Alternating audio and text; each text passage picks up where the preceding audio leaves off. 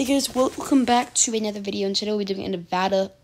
We're doing top 25 college basketball team reviews.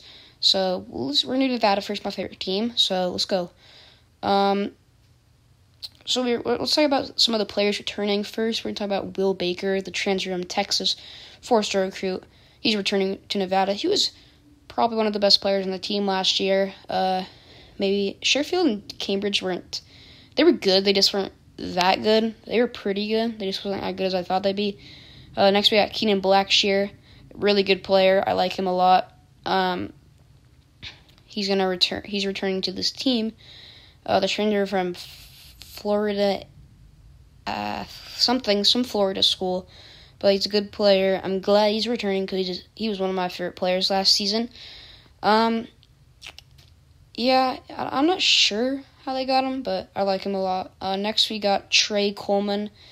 I think this is his senior season. I'm not sure, but he's a pretty good player. He isn't the best, but he's a solid player. He's a starter. He's starter. He usually starts. They ran sometimes like a Keenan. They sometimes run like a Cambridge, Sherfield, Keenan, Will Baker, and Warren Washington. But so next we're talking about the sophomore, actually, Jalen Weaver. I really like this kid. I wish he redshirted because he wasn't going to play last season, so he should have just redshirted because, I don't know. He should have, man. It's just like, I don't know. It's confusing because, I don't know. So there's another we'll talk about another guy on this team, but he's a good player. He played one game, but he's pretty good. Next, we're talking about the trash man himself, Daniel Foster. If you did not know, he is the trash guy in the Nevada basketball team, but for some reason, he ended up finding a lucky basketball and actually kind of became a little, actually built a basketball. No, he's not. This is Daniel Foster. He's not that bad. He's kind of bad. But next, we're talking about Nick Davidson, the redshirt freshman. He redshirted last year, which Jalen Weaver probably should have done.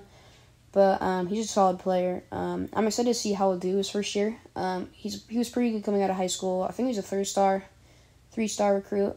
Next we're talking about KJ Himes. He was injured a little bit last season, but he's a solid player. He's been on the team since 2018-19 season, so he's been here for a while. This is a senior season probably. This might be his fifth year, but next we're talking about some recruitments they got.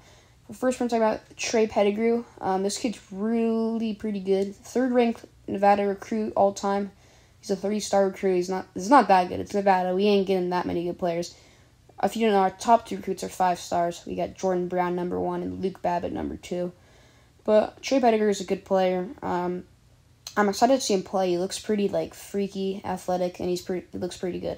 Next, we're talking about Darian Williams. He looks pretty solid, too. He's from Las Vegas, Bishop Gorman.